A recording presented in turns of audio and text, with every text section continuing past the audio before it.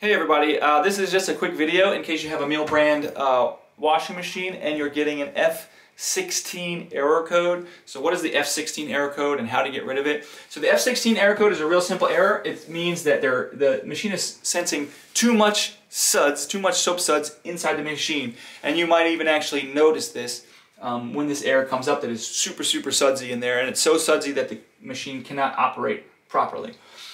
So this is happening, one, because either you're using the wrong type of detergent, like you're not using high efficiency detergent when you should be, or you're just putting way too much detergent in there.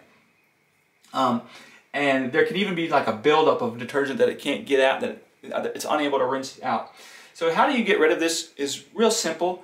Is you're just going to run a cycle with no detergent.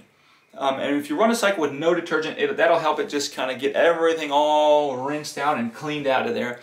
And then you can start anew. And when you start anew, the key to this error is not getting rid of it, it's keeping it from coming back, because you're going to have to change your habits.